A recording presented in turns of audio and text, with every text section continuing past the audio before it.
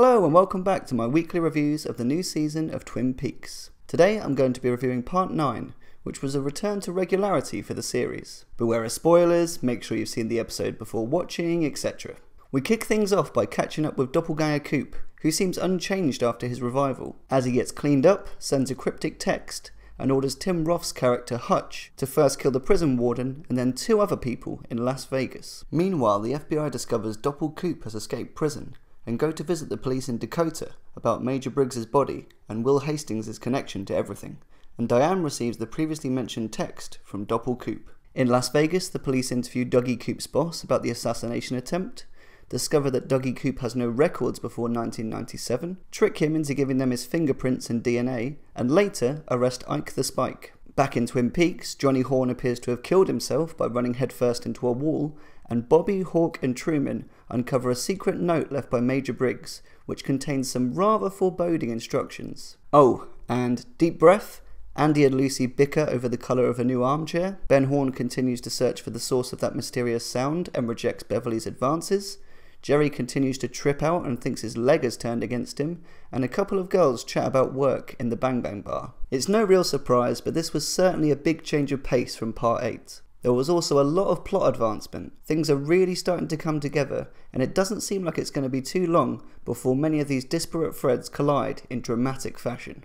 I absolutely loved everything about the scenes concerning Bobby and Major Briggs. It was exciting, narratively satisfying, and had one hell of an emotional wallop, thanks in no small part to both Dana Ashbrook and Charlotte Stewart.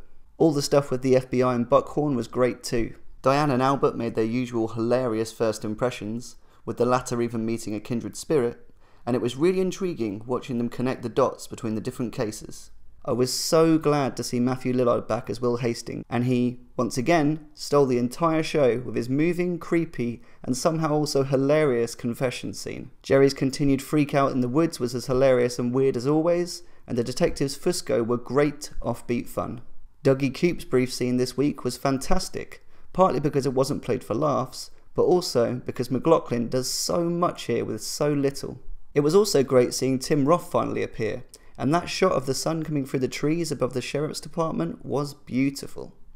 Part 9 was a lot like Part 7, but whereas in Part 7 we were long overdue for some plot resolution and concrete narrative momentum, in Part 9 it all feels a bit flat. A lot of the information conveyed wasn't new, and the rest was a bit paint by numbers. Again, unlike Part 7, which had some really creepy moments or arresting camera work, there was little to make this episode stand out. There are also several scenes that just didn't do much for me. For example, the scene of Ben and Beverly, Gordon and Diane sharing a smoke, or the scene in the Bang Bang Bar. Another thing that bugged me is that we finally get an explanation from Dougie Coop's boss about why it is exactly that no one's alarmed at his childlike behaviour. Whilst it made a sort of sense, it would have been far more satisfying to have been given this information sooner.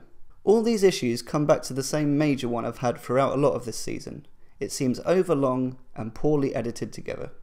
As usual on Twin Peaks, when one question is answered, another 2 appear.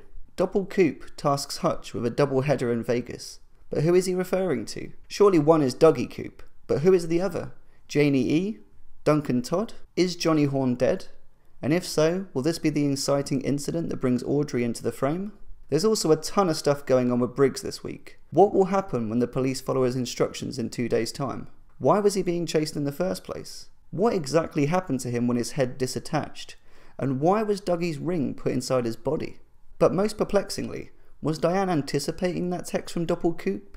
And if so, what does that say about their relationship? Part 9 was far from the worst episode of the season, but it was definitely a step down from the previous 2, so I'm going to give it a 7 out of 10. But what did you think of Part 9? Let me know in the comments below, and make sure to subscribe, like and share, and tune in next week for my review of the next episode.